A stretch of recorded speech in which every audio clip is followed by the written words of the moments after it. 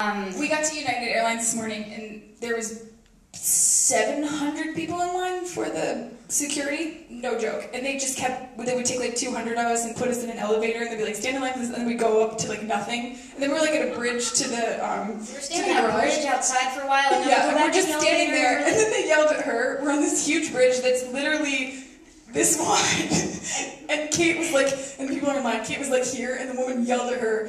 Because I was in the way. Yeah, in the way of nothing, because people couldn't get by. And Kate literally goes. So Ricky was like, come on, Kate, move it. Just move. But anyway, it was Kate was like, yeah, Kate moved like an inch, and she's like, thank you. and then we ended up getting on the airplane finally, and we were in the crew seats. We paid for real seats, but we had the seat with no like these little hunched over seats near the toilet. Yeah.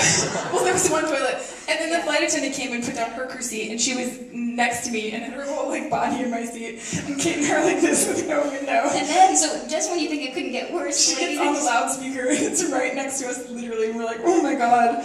She does all the rules and what we have to do, you know. Yeah, and then she was like, and we're like, these seats are really uncomfortable. And she's like, well, we're like in security took forever, and she's like, well, why don't you just use your badges? And we're like, what badges? And she's like, well, you're sitting in the crew seats, you have badges. She's like, you work for the airline, right? And we're like, no. And she's like, and you paid for your seats? And we're like, yeah, and she started laughing. So then we wrote the song. Yeah. So it's mostly about the line we were stuck in. Yeah, we wrote it in line. Alright, here we go.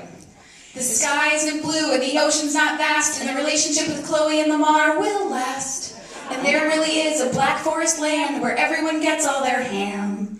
And I swear, I fucking swear, I'll fly United again. Okay, I won't. I'm just kidding. They treated us like cows. 7,000 people and nobody's on an airplane. I feel like I'm sleeping without dreams in a line going nowhere. I would be delighted to never fly United again.